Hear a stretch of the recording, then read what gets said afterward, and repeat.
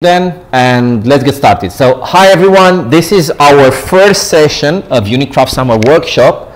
It's going to be called Overview of Unikraft, which is mainly going to be actually the overview of Craft Cloud, which is if you go to Craft Cloud website, this is a managed platform that's built using Unikraft technologies. This provides you with a place where you can deploy your own application and see how it goes. So when you talk about Craft Cloud and Unikraft Cloud, we can think of, let's say, three components. One component is the main technology, which is called Unikraft, right? So if you go to either unikraft.org or if you go to the repository, just a sec here, this is where all the magic happens. This is the actual repo where, just a sec, where we store the information when the source code relies. Unikraft is a unikernel, better called the unikernel SDK, which is a collection of micro libraries that come together in order to be able to construct highly specialized images. This is the information you're going to find on this website. Apart from Craft Cloud, something that's very relevant is going to be CraftKit. CraftKit is what we call the companion tool of Unikraft. If you go here to see a live reference, this is where you get the documentation for CraftKit. We call it the companion tool. This allows you to configure, set up, build, package, push, pull, deploy, run, debug application unikernels based on Unikraft. So using Craft, you're going to do all of this. So basically, if I were here and I would run Craft, I would get different items here. So it says Craft build, Craft package, Craft run, Craft net, creating networking, and then Craft Cloud is the overall interface to communicate with Craft Cloud, which gets us to the third spot of this, let's say, triad of components, which is Craft Cloud or the Unikraft Cloud Platform. So the Unikraft Cloud Platform is using unikernel technology, and then you command this unikernel technology via Craft, okay, or Craft or CraftKit. So for example, what I'm going to do, I have a file which I'm not going to show that has my configuration for Craft Cloud. If you visit the main website here, you're going to say, hey, you're going to have a Craft Cloud token, and you're going to configure a Craft Cloud Metro. This Craft Cloud token I'm not going to show you, of course, is my private one. This is something you're going to get once you logged in, you signed up for Craft Cloud. So every one of you should have this Craft Cloud token in order to be able to interact with the platform. That being said, let me at least show you what is my Craft Cloud token, Metro, sorry. So my Metro is DAL0, which is Dallas 0, but I'm going to then update this to use FRAS 0. FRAS stands for Frankfurt. There are several other metros, so some of you guys which may be in, I'm not sure, India, China, or Southeastern Asia, you should be using SIN 0, which is for Singapore 0, because that's closer to you. If you're living in the United States, you can use DAL 0. So the metros are, if I recall, there are SIN 0 for Singapore. So yeah, SIN 0 is Singapore. There's FRAS 0, which is Frankfurt. There's DUB 0, I think, which is Dublin. There's DAL 0, which is Dallas. And I think there's another one, but I don't know for sure all of them. I think there is a command. So if we do Craft Cloud minus help, there may be a command. Yeah, Metro list. Sorry. Yeah, Craft Cloud Metro list. So now we have FRAS 0, DAL 0, SIN 0. There's no Dublin and Washington. So these are the metros you can use, and we recommend you use the one that is closer to you. So if you're from the United States or South America, you can use Washington or Dallas. If you're closer to Asia, you should use Singapore. If you're from Europe, you should use Frankfurt.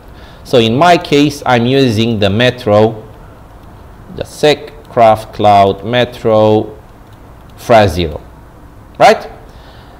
That being said, let's do some items. Let me first look at what instances I have available. So because I've been working on this item before, I have some instances that are already deployed. Let me remove them just to have this cleaned up. I'm not going to remove Caddy website because I want to keep it running, but I'm going to remove Tyke. I'm going to remove this one, Node21. I'm going to remove WordPress. Okay. And now I only have the Caddy website one deployed. Okay. So this is, imagine that this is our way of interacting with the Craft Cloud platform. And our goal is to have instances deployed, is to be sure that we can run different components, we can run different loads, we can run our own application. And that being said, let's tune into something fun. Let's try to deploy, for example, what do we have here? Let's go into a Node21 Next.js, right? So what we have here, this is our example. We're not going to go into the internals yet of a Next.js based deployment. There is a small README, but more than that README, what we have access to, if we're going to go to all guides and we're going to visit next, we're going to have here all the instructions for running a Next.js app. And it says here, yeah, you should run this application, this run command. So I'm going to do just that. I'm going to run this command to be able to deploy a Node application on Craft Cloud. A Node Next.js application on Craft Cloud. So what it does here, it does the local build. You can see here preparing build, builds the root file system. It packs everything nicely together. It packages it. Now it pushes it to some registry, and now it's starting it on that Craft Cloud website. So what I have now here, if I'm going to make a click on this, I'm going to have this Next.js instance opened up. Voila, right? So this one is something I just started using Craft Cloud. Yeah, maybe not this one. This one here, I just started. And it says here, yeah, you started this instance. This is the name. It has a unique ID. It started. This is the domain name. How much memory it uses. It has a private IP internally, which I don't care about, and I'm able to use it. Now, you may not like, for example, this name. Hey, who remembers Node21 Next.js, blah, blah, blah. So what we can do here is we can create another instance. We can say, let's give it the name Next.js, right? Simple one. But then someone would say, yeah, if I'm going to do this, it's going to create another Next.js instance. The name of it is still going to is now going to be Next.js, so it's going to be easier for me to interact with it. However, you're going to see the domain name is still kind of a custom one, right? So it says the name is Next.js, but the domain name, as stated here, right, is still, I'm not sure, Broken Moon. If I want to have a proper domain name, I'm going to use the subdomain acronym, and I'm going to also say subdomain Next.js. All right, which is going to then create an actual instance that's going to be named Next.js.fra0.craft.host. Let's wait for it.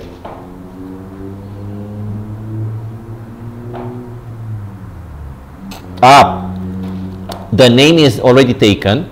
So if I now look Craft Cloud instance ls, this is already there, so I'm going to remove it. Craft Cloud instance, remove this one, and let's now create it properly. So there was a clash, right? I had the same name as an ongoing instance. It couldn't create it. So I'm going to now redeploy it, and it's going to make it available on that easier to recall domain name. You can see it here, nextjs.fra0.craft.host. Click on this here, and voila, we have the proper thing here. right? This is how we were able to do it. So now if I do Craft Cloud instance ls, I have these two instances. Note that if for some reason, and you can also see how fast this is booting. So this is booting in 140 milliseconds. The entire virtual machine, because it's using Unikraft technology, is able to boot this fast, right? It's using reduced memory, it boots very fast. It's also very fast while running because it's based on this Unikraft technology. If I want to find some detailed information of what's happening, I can use Craft Cloud instance logs. And when I do this, I'm going to provide the name, and it's going to give me some insight of the logging behind the scenes, right? There's something here that's called Craft Cloud instance log. For example, this one, and this is here. There is a trick which I'm going to show right now. So for example, I have here, it's not relevant. I'm just going to kind of, let's say, peel my, make a bit of, how should I call this? Add myself on some chair just here, if because I know this stuff. If, for example, use node latest debug, so there's this particular tag. What this is going to end up doing, it's going to pull you a runtime of node on Unikraft that's providing logging information. So now if I'm going to use this command, let me remove the names and the others. You see now it was pulling the node node latest debug version, and based on that you're going to see that when I inspect my image, I'm going to get extensive logging information. Let me just show you. Let it start. So I'm going to say Craft Cloud instance logs, and now, right, you can see this is extensive information, and that there's a bunch of it that's being provided by the image. Because there's quite a lot, the logs item has an option that's called tail. So you can see here Craft Cloud instance log, it has the item minus tail. So I can say minus tail 50. Logs instance name, sorry. Minus tail 50, and I now get only the last. Now it shows me the system call. So once again, this is only for developers. It's not something that's useful for this session. We're going to delve into this in the session on Friday. I just want to kind of pride myself in knowing about this and show you a lot of the points that you can work with CraftKit and Craft Cloud when running all those applications and see how they work, right? Something I would like to show you is you can have Craft Cloud image ls, and this shows you all the images that you have enabled. Now, because I've been toying with a lot of applications, I've already had these images over here. So for example, this one, which is the one I just built, I could use something like this, Craft Cloud instance create. I'm going to start it. I'm not going to name it anything. I'm going to just use, let's say, 256 megs of RAM. And then I'm going to use map port here. And I'm going to pass this image. And note how fast it is, right? So what I'm now doing is I'm basically just creating instances. Craft Cloud instance ls, and all of these instances are working. All of those you can see here. What I did here is I just created an instance from an image I had already deployed. When I was using this command before, the Craft Cloud deploy command, what this does behind the scenes does the following. It does the, let's say, it does the pull, it does the build, it does the package, it does the push, and then it does the instance create. What I did above, I just used instance create because these steps were already done behind the scenes. Craft Cloud deploy is your, let's say, your most user-friendly most user-friendly command. But once you once you have all of those items available, you can then get all those. You can then start the start these instances quite fast.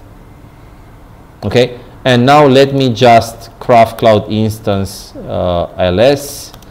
Let me do grep after next. Let me do some trick. Let me see if the trick works.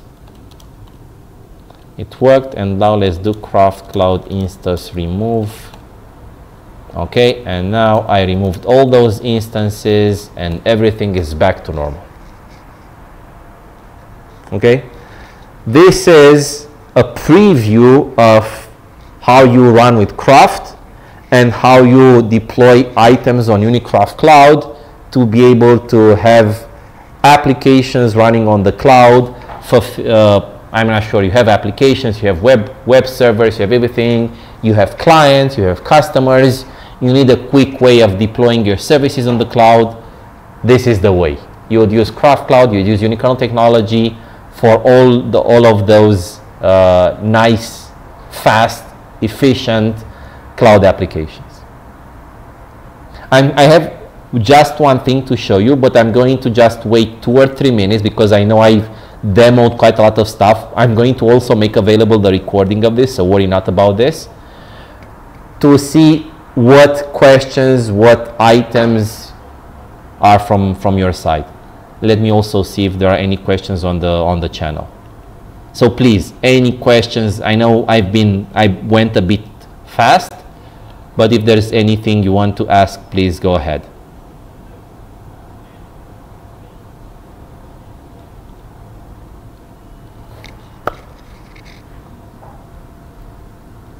Of course, things are going to become more and more clear once you have access to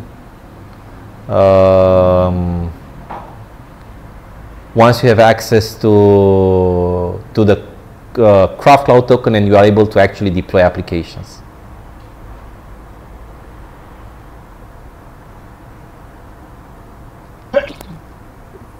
Yes, please. Yeah, you mentioned that when we do Craft Cloud deploy, it does more steps than what we see, like pull. Yeah. Okay. Right. So pull, I can understand. Like we have something similar to Docker file, like Unikernel file that we pull and then build the image and then push it on the. Is it like when we say push? Is it on to the cloud instance? Yes. Yeah. Very good question. Yeah. Very good question. So you have to make a difference between Craft Cloud Image LS and Craft Cloud Instance LS, right? The image LS, this shows you the image list. Do you know, I'm not sure, do you know Docker Hub? So Docker Hub is what we call a container registry, right? A container image library. This stores the actual container images. If, for example, I want to run an application, I would use something like Docker pull. I think we have hello world. Okay, what this hello minus world maybe. Yeah. So what this does, it pulled from docker.io library hello world, right? So now if I do docker image ls hello world, this is the image that I just pulled. I'm not sure if there's some sort of extensive information here. Let me see. Filter format. Yeah, it is. So ls minus format JSON for hello world. Let me see. Okay. So this is the image I just pulled from Docker Hub. It's Docker Hub. It was created 14 months ago. I can do something similar. I can pull the image for Nginx. It takes a bit longer because this is a larger image and it's stored somewhere in the local Docker cache. Okay. Let's wait for it to be extracted just to have a full info.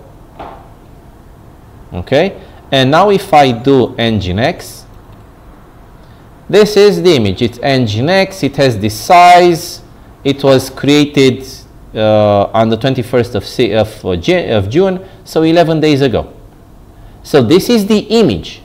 Now what I can do is if I do docker ps, for example, this shows me the actual containers, the actual instances I created from this image.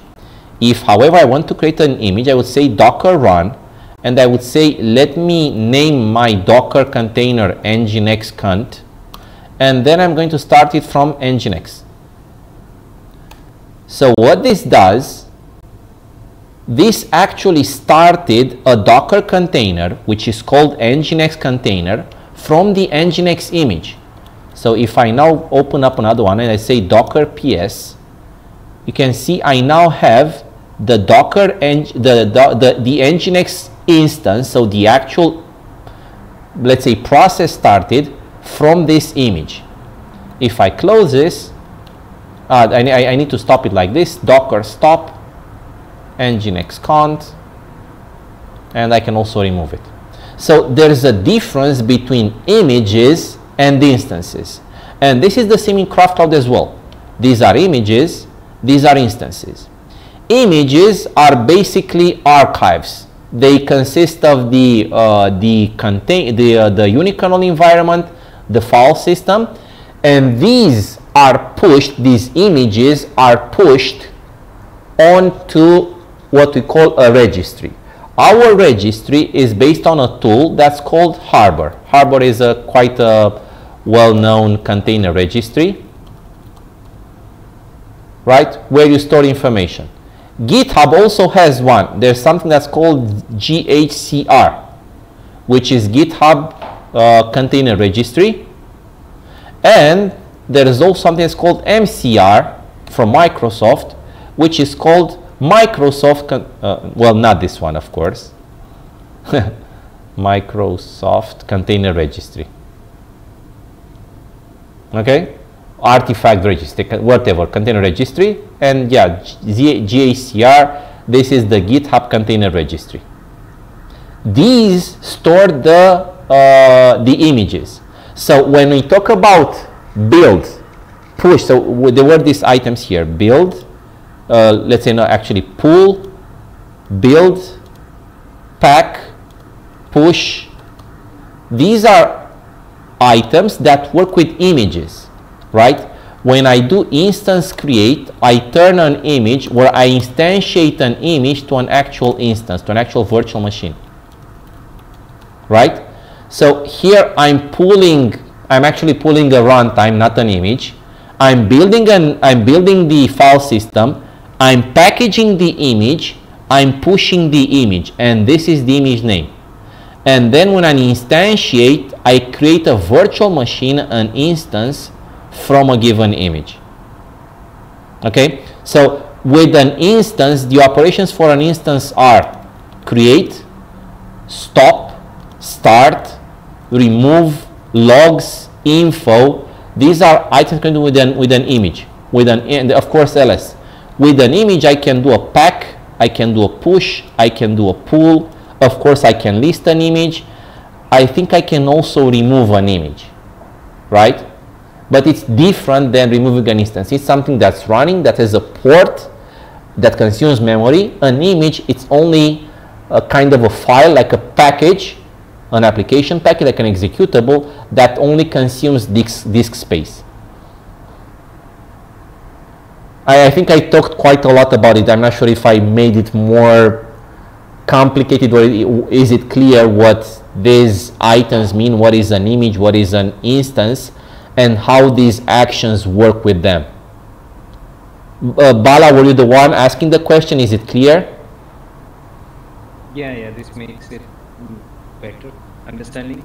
Okay. I have a follow-up question. Yeah, please. Like, can we run these Kraft instances locally? Yes, for sure. Yes. So we're going to talk about that tomorrow. For now, we're going to look into Kraft Cloud, but the sessions tomorrow are going to talk about, so when I use something like Let me show you here. I have in Unikraft, what is it, catalog examples. These are local examples. For example, if I go to HTTP node 21 and let me see the README, if I use this, I think it should work. Let's see if it's if it should be working. Okay, so what it does, it searches for the node 21 runtime. It found it, it's pulling it, so it's pulling the, this is not an image itself, it's more of a runtime. It's pulling the image. Let's wait for it. After it pulls the image, it's going to build the application file system. And after it builds the file system, it's going to instantiate that to run locally. Let's just wait a bit for that. It's a larger image, and I think I'm using a lot of space, of bandwidth with the with this video and Discord, so this may pose some problems.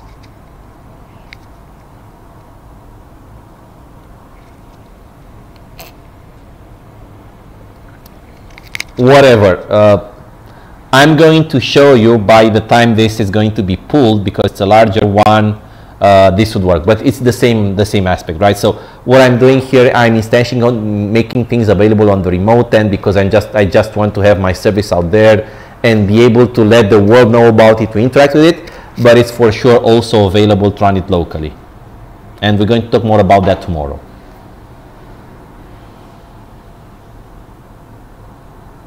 Okay, something else.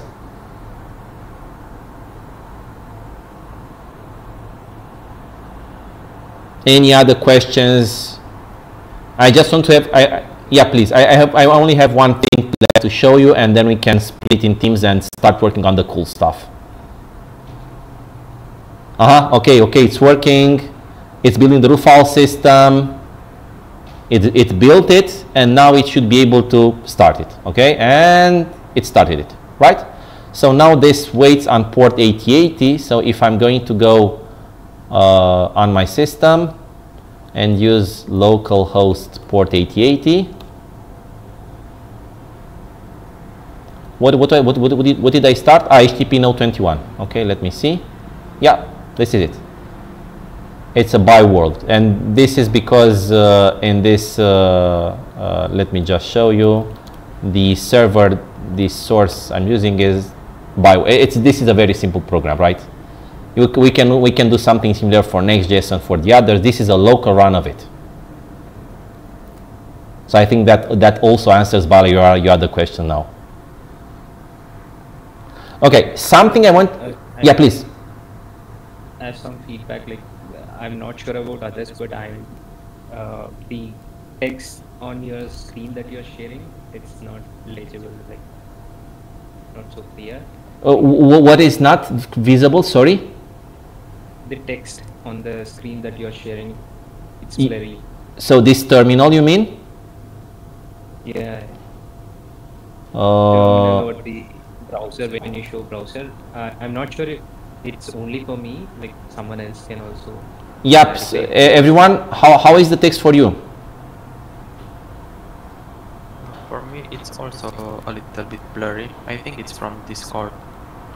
Yeah, let me see if I'm able to do something to Discord to make it better. Let me see, stream quality. You should be able to switch to better text readability mode. Let me see, so I'm making it 128. No, I can do that. Let me see where this config should rest.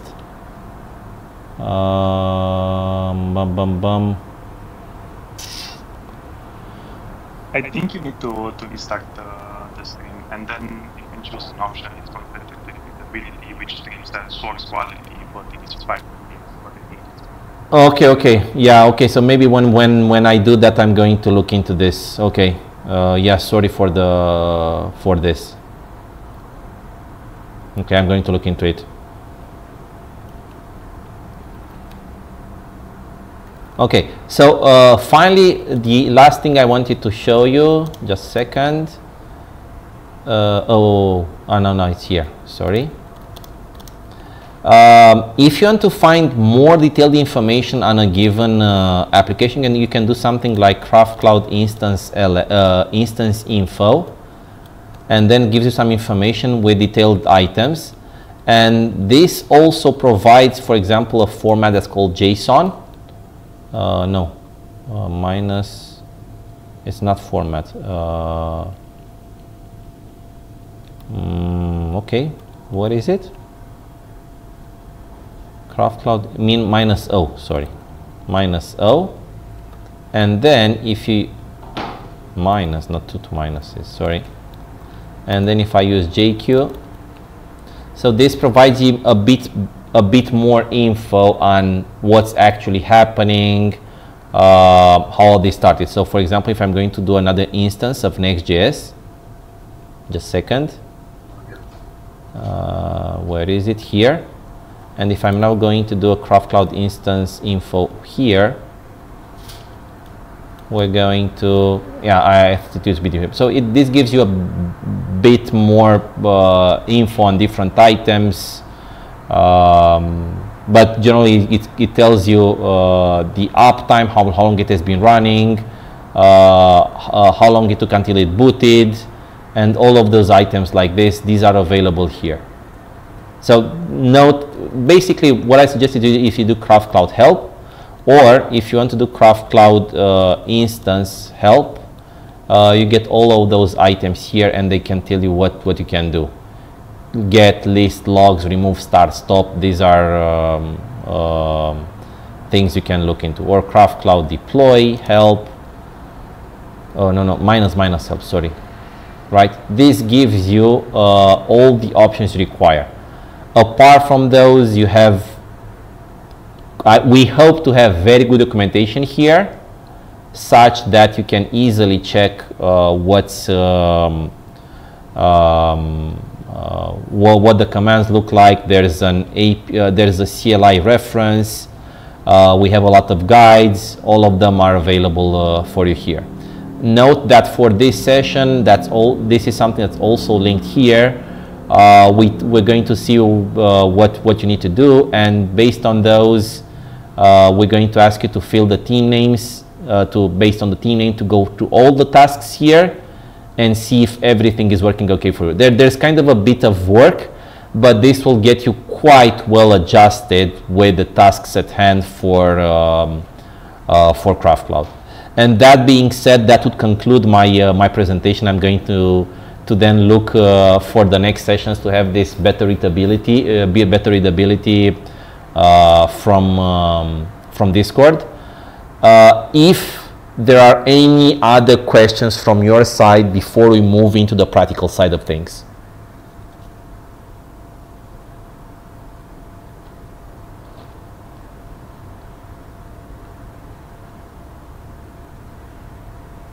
Going once, going twice.